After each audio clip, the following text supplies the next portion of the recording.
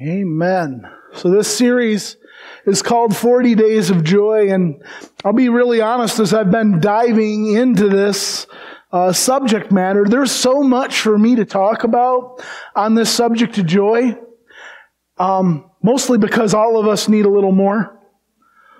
All of us are struggling to find it in our world. All of us need to hear this. I'm literally praying to God and saying, God, can I change the graphic to red and green and just stay in joy for Christmas season?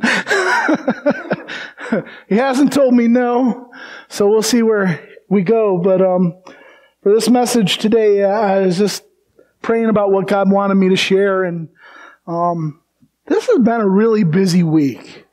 Can you guys tell that this has been a really, really busy week, from trying to coordinate with over 40 volunteers and 20 different projects and visit with homeowners and recruiting other people, and our neighborhood is abuzz with what's going on. Our neighbors see everything that's going on. They knew that we had a costume party on Tuesday night, and they were so thrilled that we're doing things to reach into our community. I got to talk to one of the neighbors down the road, and he was asking about our food bank, and I told him about, we have a blessing box coming, and he says, I have a wood shop out here. I would love if you needed my wood shop for anything, you can build it right here. You don't have to build far away. And just people are excited about what God's doing here. We are doing something to spread joy during this 40 days of joy. And when I say we, I really mean God, because it's Him who works through us, both to will and to do of His good pleasure. Isn't that what the Bible says? He works through us. So if we're spreading joy, ultimately what we're spreading is Christ, is Jesus. And as I think about this relationship with Jesus, I wanted to talk about a word that seems like it don't belong, unless we're being really honest. Anyone ever have a moment of real honesty? Okay, so there's this word. This is a great word. This may be one of your favorite words. Let's say it out loud. Adequate. Don't you love that word, adequate? Don't you love going to the store and you go through your favorite candy aisle and you buy a Mr. Adequate bar? Aren't you waiting to meet the woman of your dreams so that you can drop to your knees and say, I want to spend forever with you because you're adequate? Adequate?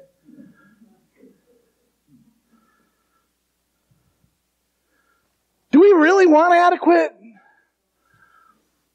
But don't we settle for it almost all the time? Don't we settle for it in our faith? Most of the people I know, if they had a moment of honesty, again, just one moment of honesty, they want just an adequate amount of Jesus, right? You know what the adequate amount is, right? Fire insurance. I want just enough Jesus to make sure that I don't have to worry when judgment day comes. I want an adequate. What does adequate mean? I looked adequate up just in case there's someone who don't know what adequate means. It's the definition of adequate. It's sufficient for a specific need or requirement. And then I love this one. Also, it's good enough. It's good enough, of a quality that is good or acceptable. How many people like going out to your favorite restaurant? Who's been to a restaurant in the last couple months? Who's paid a lot more than it used to cost a couple years ago at said restaurant?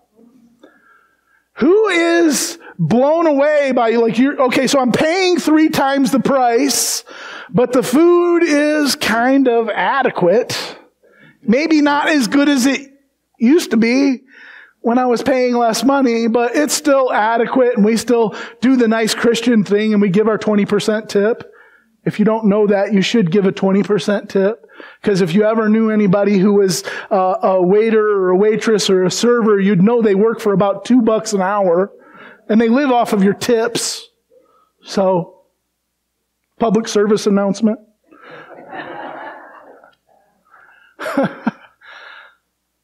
of a quality that is good or acceptable. So who went into that restaurant saying, I hope the food is adequate? There's only one restaurant I go into, and I say that to myself as I'm going in. They could just change the red and yellow sign to McAdequate. Isn't it quite McAdequate? Like, you don't go to McDonald's looking for Culver's burger. Or even a steak. Yeah. But it's adequate when you need to eat fast, eat cheap, and there's always one there, right? And sometimes we all, even though we know we might not supposed to be settling for McDonald's, we often sometimes do. And if you don't, I want you to give yourself a hand if you haven't. Praise God. Glad to hear it. Glad to hear it. So as I'm thinking about the adequate, last week I brought up this concept of joy. And I talked about turning up the joy temperature in our lives. And I said, which one are you? Are you a thermometer or are you a thermostat? The difference being is a thermometer has no power to change the temperature in the room, right? But a thermostat, as a matter of fact, I'm a little bit warm right now. If somebody could turn on, never mind. I am hot, but don't do it, Scott. You don't have to leave the camera. But if you want to turn up the joy temperature in your home, there are things you can do to turn up the joy temperature in your home, right? Hey, let's go do something. Right? Let's quit sitting around and staring at our phone, and let's go to a corn maze. Right? That's something that can turn the joy temperature up in your house. But if you want to turn the joy temperature up in your community, I think we did a good job of that this week, didn't we? Didn't we do a good job of turning up the joy temperature in our community? So we have this ability to turn up joy. The problem is we also have two enemies. One of the enemies I mentioned sometime during the service today, probably in the prayer time, maybe even before you guys got here. I don't remember, but I said we wrestle not against flesh and blood.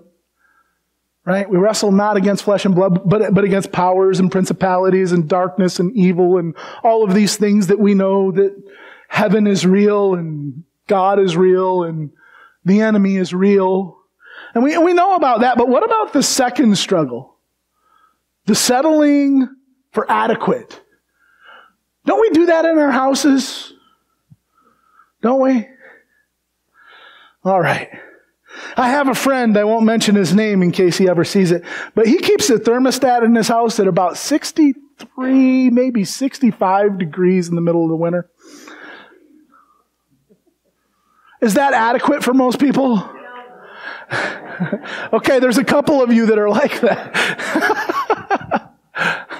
And in the summertime, there are probably people here who almost never turn on your air conditioner. Is there anybody who almost never turns on your air conditioner? Because whatever temperature it is outside, you've deemed adequate. It's adequate. It's not comfortable, but it's adequate. And then most of us take it even a step further, and everything has to be perfect, right? Everything has to be... You see that thing that says 72? Yeah, that's right about where I like my thermostat at. I like it pretty normal temperature almost all the time. I found as I've gotten older I used to be able to deal with cold. And now when it's cold outside, my bones are cold. Does anybody else get this? Like, I know I turn my temperature up. It's at 72, but like, it's not cold in the room, but my bones are cold, so I feel cold. But which one are you? Are you a thermostat? When you think about joy, are you a thermostat? Do you go around spreading joy? Do you try to turn up the joy temperature wherever you are when things are really cold? Or do you walk in singing that old country song? Is it cold in here? Or is it just you? Or does somebody else walk in thinking that about you? Don't look at anyone. All right. So what does this have to do with the book of Philippians? What does Philippians have to say about those two enemies? The enemy of, darkness, but also the enemy of our self, where we're just, I'm kind of grumpy, I'm kind of miserable, and I kind of like it that way. Reminds me of the scripture in the 3rd chapter of the book of Revelations when Jesus comes to this church and it's in Laodicea and he says, you think you're rich and have need of nothing, but you don't know that you're poor and miserable and blind and naked. You are lukewarm and loving it. And oftentimes we get that way in our faith. We get that way in joy. We just kind of go through. We just want to be normal, right? Normal. I don't want to try to change anything. I want it to just be normal. Can't things just be normal again? Can't we just be like everybody else? Because I want everybody to read along with me. This is one of the most important things that you're going to realize when you are facing enemies. So this is the biblical prescription for facing enemies. What do enemies try to do? Intimidate you. So let's read that yellow words out loud. Don't be intimidated. What happens when you're intimidated? You back down, right? You back down, you recoil, you step back, you shut up, right? Don't be intimidated in any way by who your enemies. So who are those enemies? The world, the flesh, the devil, yourself. Yeah. Let's read the green part. This will be a sign to them that they are going to be destroyed. So when your enemies are trying to get you to back down, when your enemies are trying to get you to live comfortable, when the enemies are trying to steal the joy out of your life, and you're like, I'm not going to let the enemy steal up my joy. Because I know that Nehemiah chapter 8 says, the joy of the Lord is my strength. And I'm not living in a world where it's a safe place to lose my strength. We're in a world where you'll get chewed up and spit out if you don't maintain your strength, maintain your joy. But this keeping your joy, this not being intimidated will be a sign to them that they are going to be destroyed. Let's read the blue. But that you are going to be saved. How do you know you're going to be saved? Let's read the pink. Even by God Himself. Whew. Huh. It's funny. One of my favorite scriptures. Beloved, let us love one another, for love is of God, and everyone that loveth is born of God and knoweth God. He that loveth not knoweth not God, for God is love. So God is love. And God has called us to fight differently. We don't fight like the world fights. We just sang that song. So when I fight, I'll fight on my knees.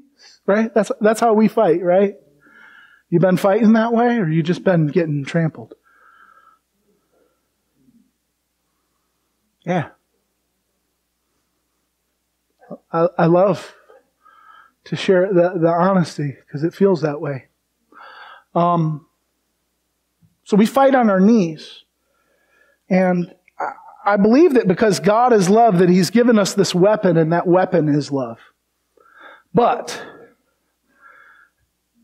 if love is our weapon, joy is the ammunition. I want to talk to you about adequate for a minute. If love is our weapon, then joy is the ammunition. Have you ever begrudgingly done the loving thing?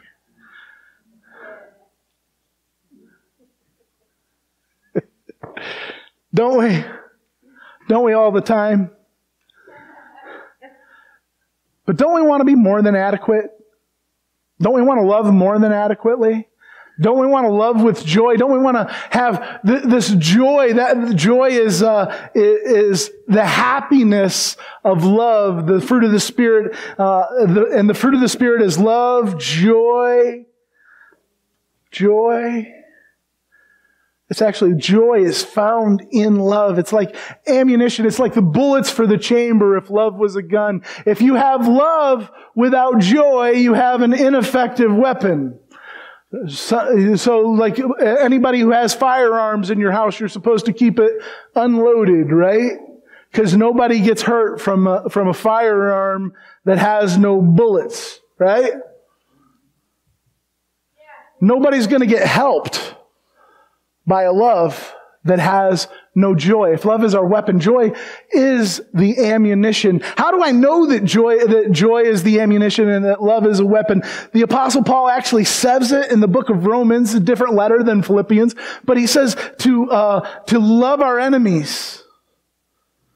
He says to love our enemies. As a matter of fact, he says it like this: when people are mistreating you, he says, if your enemies are hungry, feed them. And if they are thirsty, give them something to drink. I love this. You think it's not a weapon? You think love isn't a weapon? Check it out. In doing this, you will heap burning coals of shame on their heads. It's like God saying, okay, I'll give you a weapon. People are mistreating you. Here's the weapon. You keep doing what's right. You keep doing what's right by them. You keep loving. You keep giving. You keep serving. You keep doing the right thing, and we do our best to stay adequate, right? Oh, God, I can't keep doing this. Help me. God, you know they're just using me. God, you know they're never gonna. If your enemies are hungry, feed them. If they are thirsty, give them something to drink. In doing this, you will heap burning coals of shame on their heads. Let's read this yellow part out loud. Next verse in Philippians chapter 1, verse 29. For you have been given not only the privilege of trusting in Christ, but also the privilege of suffering for Him. Let's all sing Kumbaya.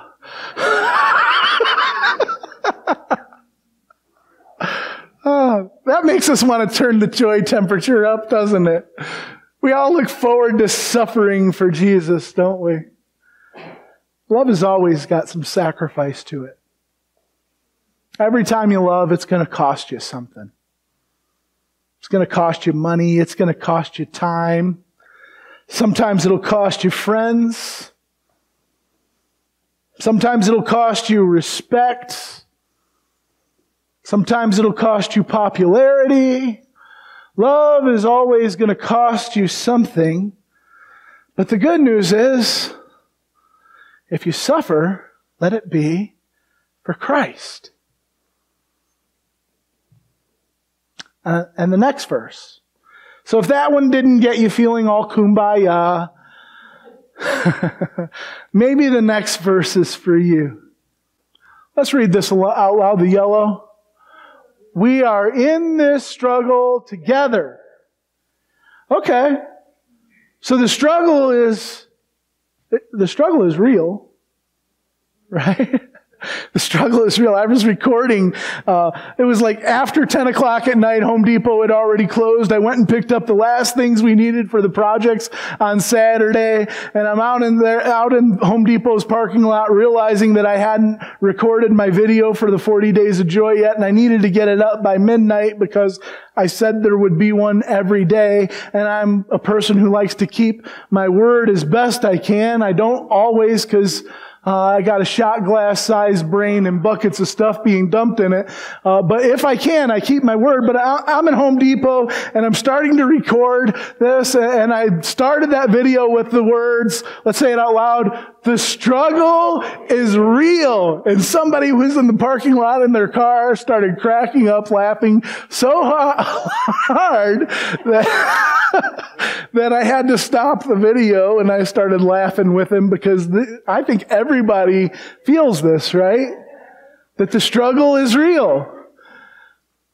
And the Apostle Paul says, and you have seen my struggle in the past, and you know that I am still in the midst of it. Anybody else in the midst of it? In the midst of the struggle is real. So I have good news.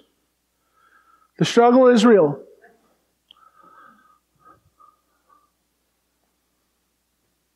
But it doesn't have to be alone. You hear that? But it doesn't have to be alone. I want you to look at somebody near you and say, it doesn't have to be alone. If you got somebody you love in here, you can get up and go talk to them. I don't care. And you just tell them, it doesn't have to be alone. God gave us each other. Because what happens with the struggle is if we carry the struggle together, do you know that it divides the weight? It's kind of like if you got a big box to carry and you carry it all by yourself and it's really hard. But if you get a friend over, it's a little easier. If you get a really strong friend, you can hand it to them. And then it comes really easy. Oh, wait, that's carrying one another's burdens. That's not. Like a large tarp full of leaves, yes. With a child inside. Oh, wait.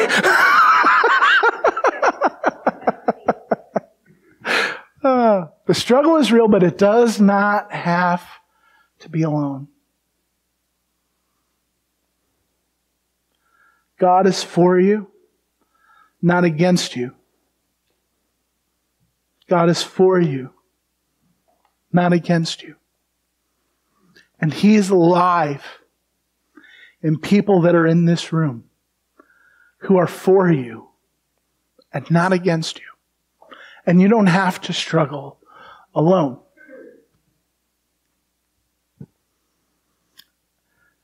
You know, the Bible was written as a letter.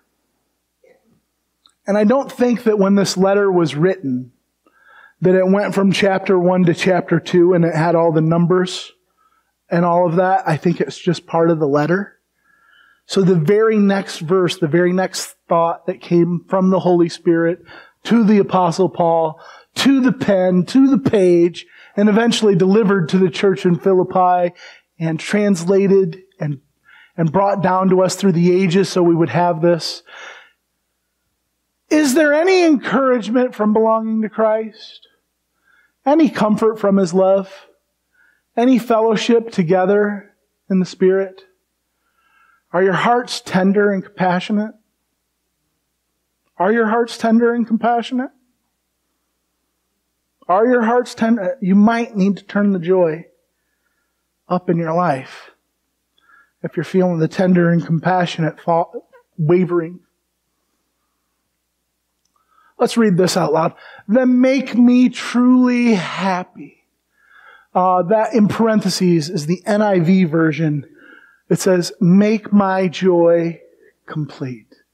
So how do you make joy complete? How do you make joy complete? Here is the recipe, right? Let's read it blue. By agreeing wholeheartedly with each other.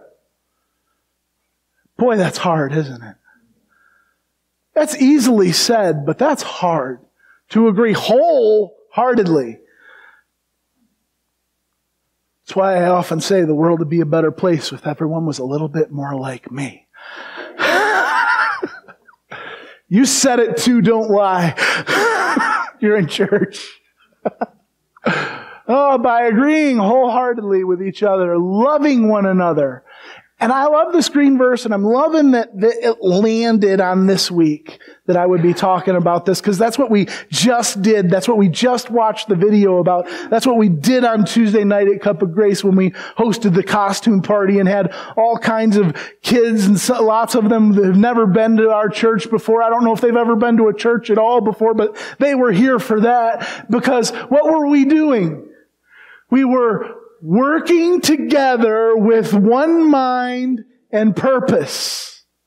This is how you make joy complete. This is how you put bullets in your glove gun. Love is our weapon. Joy is the ammunition. Love is our weapon. Joy is the ammunition. And I have one thing to say, that if you're running low on joy,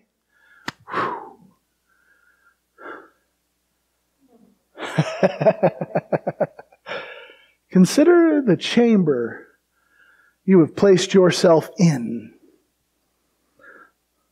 Read somewhere, probably some John Maxwell leadership thing that I took, but there's a statistic says that you are the sum of the 5 people you spend the most time with. And I remember from my old, anybody ever watch Tombstone or any old cowboy movies, like old cowboy movies? You remember their pistols, they were 6-shooters, right? So there were 6 bullets in the it's almost like 5 people, 6 people. So you kind of, that's why I use that word chamber. So if bullets are your ammunition, the people you're spending the most time with should be people who you are able to pour joy into them, and they are able to pour joy into you, and you are able to have relationships that turn up the joy temperature in your home and your community and your family and that's the kind of people we want to be around. And those are the people that I would encourage you, if you know those kind of people, make time to spend with them. Create time. Be purposeful about having time to spend with them. Have I mentioned that Tuesday nights from 6 to 8 is a great time to spend with them? It really, really is. There's all kinds of things going on. If you want to do a Bible study, we've got that too. But if you just want to hang out and spend time and today after church is a great time to do that. I hear Noah's Nook loves when we flood the place. But consider the chamber you have placed yourself in. Do you have people? Oh. Because the plans God has for you are more than adequate. Let's say that. The plans God has for me are more than adequate. Say it one more time. The plans God has for me are more than adequate. More than adequate. God doesn't look at you, and He wasn't so in love with you and said, they're adequate. I guess I'll sacrifice my son for them. Do you think He said that? No, He was so in love with us that He was willing to die. He was dying to know us. It was with a burning love, with a passion that He loved us. It was with a passion that is so much more than adequate, but we settle for adequate. God, help us to stop settling for adequate. Help us, God. It's only by your power. It's only by your strength we'll be able to do it. Let us pray. Heavenly Father, we come before you in the name of Jesus, Lord, and I thank you that you have loved us so much more than adequate. That you have loved us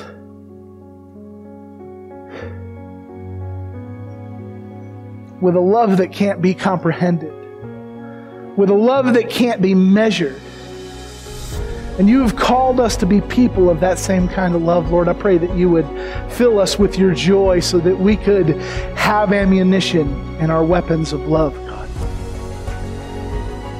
Not that we would seek to manipulate, but that we would seek to serve. So that we can see your hand, that we can see your face, so that we can see you move in our families, so that we can see you move in our community, so that we can see you change our world. In Jesus' name I pray. Amen.